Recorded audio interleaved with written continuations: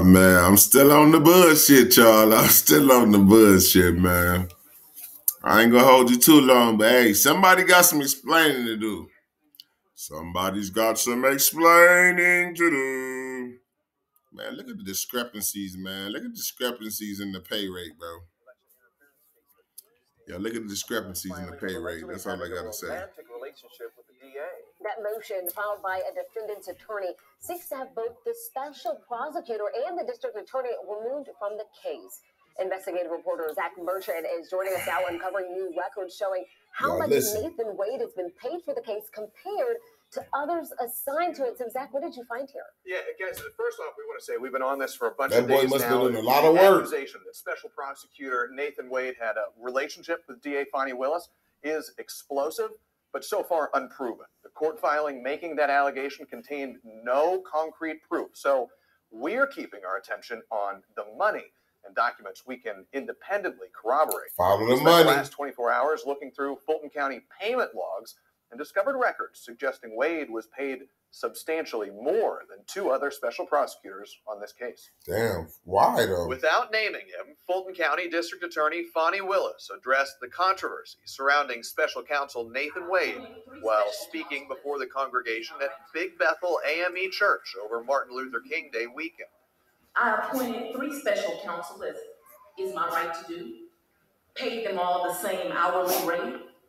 They only each had 1. While that may be true, public records obtained from Fulton County show the amount each were paid differed substantially. Records indicate the DA's office paid Special Prosecutor John Floyd's law firm, Bondurant, Mixon, and Elmore, close to $73,000 between 2022 and 2023. Special Prosecutor Anna Cross's law firms, Cross Kincaid and the Cross firm, were paid a total of roughly $90,000 during the same years. Over the same time period, Fulton County records show the DA's office paid the law offices of Nathan J. Wade more than $50,000. Bro. Those figures sound radically off, but if he did the vast majority of work and they were just consulting, those figures may be accurate. That's Emory Law School. I hope that's the case, man, because that's a whole lot of discrepancy. For district attorneys' offices, holy shit, special prosecutors for complex cases like the ongoing RICO case, where former President Donald Trump is among those facing charges. The piece of information that we need to find from the district attorney's office is how many billable hours did each of them put in, and how is that reflective of the actual work product that was produced.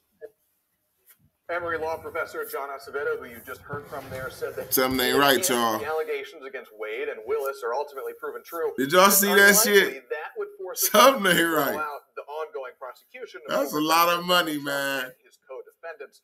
He said a much more likely outcome would be Wade having to recuse himself from the case. But again, we want to stress that is still a big if. Man, those allegations remain unproven. All right, Zach, so what did y'all seen the numbers, man? Y'all like, subscribe, hit the notification bell, man. I'm going to keep bringing more about Fannie, man. I'm going to keep mixing it up and mixing it up and mixing it up. You feel me? And see what we make. You feel me? Y'all have a good night, man. I'm going to bed. Fuck this shit.